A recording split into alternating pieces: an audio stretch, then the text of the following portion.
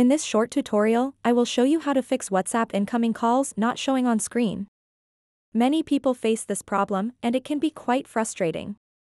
Luckily, there are a few simple steps you can take to solve it.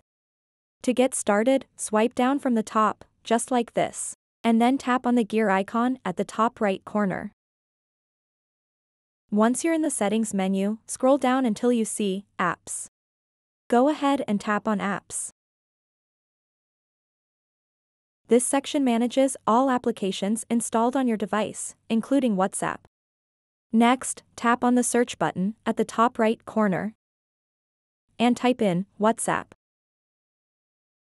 Select WhatsApp from the search results.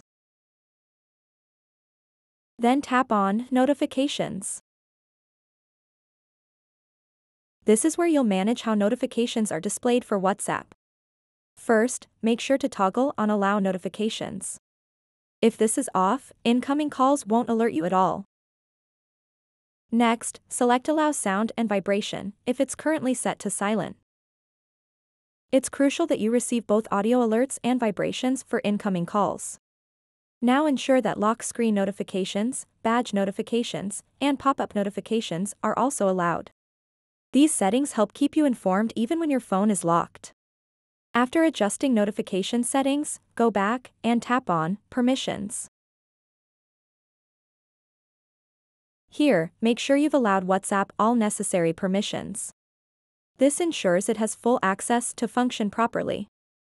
Once you've confirmed permissions are set correctly, go back and scroll down a bit and tap on Storage. Then tap Clear Cache. This will remove any corrupted cache data that might be causing issues with incoming calls not displaying properly. Now that everything is set up correctly, simply restart your device to ensure all changes take effect properly. And there you have it. You should now be able to receive incoming call alerts from WhatsApp without any issues.